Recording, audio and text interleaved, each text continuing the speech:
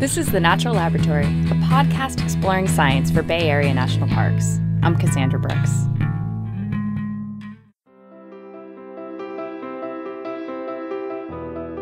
More than 100,000 marine species build their bodies using calcium carbonate, including snails, oysters, sea stars, coral, and plenty of planktonic animals. This incredible diversity of life evolved over millions of years as animals figured out ways to pull calcium and carbonate ions from the water to build shells and skeletons so robust that they remain intact long after the animals perish.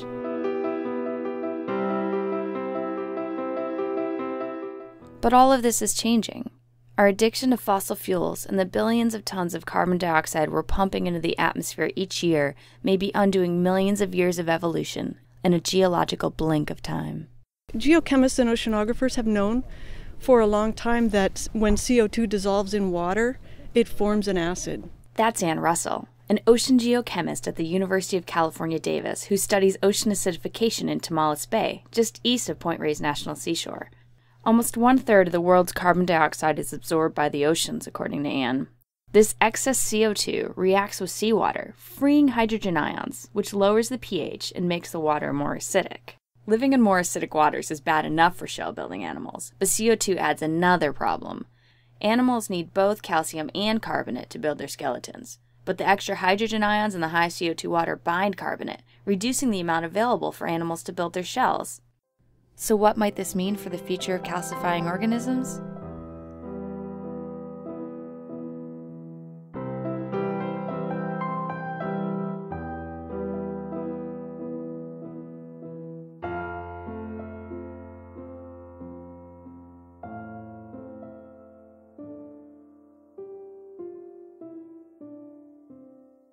Just to bring in some of the geologic perspective on this, 18,000 years ago, during the last glacial maximum, atmospheric CO2 was 200 parts per million. Then it rose at the end of the glacial period. But it only rose to 280, Ann says, and the increase happened over an 8,000-year period. Since the Industrial Revolution, atmospheric carbon dioxide has now spiked to more than 390 parts per million. That's an increase of 110 ppm in only 250 years. So they're faced with much more rapid change than has ever been seen in the geologic record, ever. We don't have a geologic analog for the rate of change going on right now. Given how fast the ocean's chemistry is changing, it's no surprise that we're beginning to see widespread effects in many calcifying animals, including those we like to eat. Oyster hatcheries in the Pacific Northwest have recently experienced massive larval die-offs. When scientists measured local seawater, they found that during certain times of year, the waters were corrosive enough to be the culprit. It's fairly insidious as far as the effects. If you're talking about degradation of shell because of the lack of ability to bind the calcium carbonate, which is what our bivalves use to build their homes. That's Terry Sawyer, one of the owners of Hog Island Oyster Company in Marshall, California. Terry said that young oysters are particularly vulnerable to ocean acidification. Their thin shells dissolve much faster, and they struggle to make their transition from planktonic larvae to settling out on the seafloor. In general, more acidic waters simply stress the animals out. So what are we seeing, you ask? Let's say in the past 5 years, let's go even 10 years, we're seeing disease, a lot of disease issues. Why are they becoming more susceptible to disease? So one, maybe there's an introduction to that disease from another shellfish growing region. Maybe there's transport going on, maybe there is stress. And that's where we go into the OA. OA, or ocean acidification. Hatcheries and oyster growers are actively discussing mitigation strategies, like only pumping in seawater during low CO2 periods, or installing seawater treatment systems. And these strategies might work in the short term, but they'd prove ever more difficult as atmospheric CO2 levels continue to rise. And they're sure to continue rising. Even if we stopped all CO2 emissions tomorrow, the oceans won't quickly return to pre-industrial levels. That's one of the biggest concerns. If we add CO2 to the oceans, and then we just stopped, how long would it take? That's Andrew Dixon, a chemical oceanographer with the Scripps Institution of Oceanography.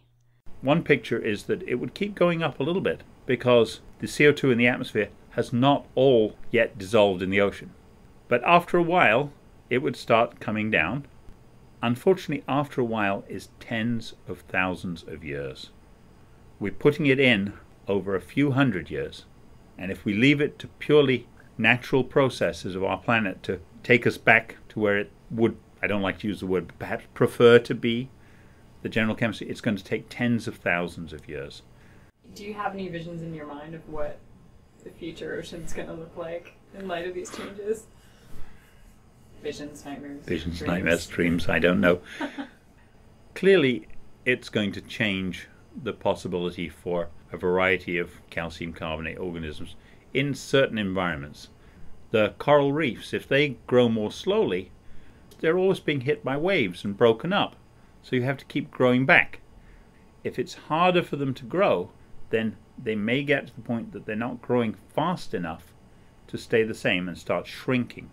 And the coral is a wonderful place. I mean, the reason it looks so beautiful with all the fishes and everything in it is because it provides it so much protection for all these varying different species. It's a whole ecosystem that is kept there in part just because there's this reef. We touched on sort of worst case scenarios of animals dissolving. What's the best case scenario of what we could expect in the future? Probably the best case would be a combination of things happening at once. We could reduce how much CO2 we were putting in the atmosphere so that we never went to the stage where it's guaranteed to be bad, just to where it might not be good.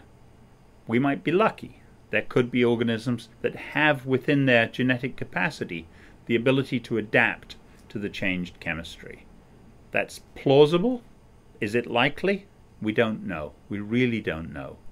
In addition, there might be some local things we can do that help. For instance, we were talking here about helping hatcheries for oyster larvae, where very simple dealing with it, don't take high CO2 seawater, that would work. That would work locally. You could almost imagine making changes on a larger scale, a few square miles even. But I can't imagine making those changes on the whole of the ocean.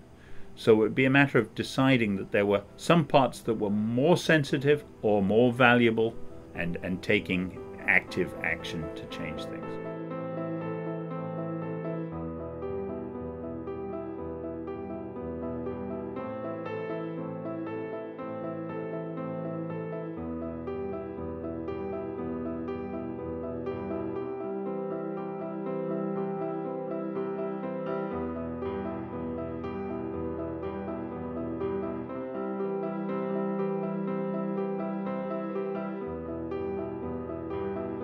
It's hard to imagine that humans are burning so much fossil fuel that we've altered our atmosphere and now our oceans faster than has ever happened in the history of the Earth.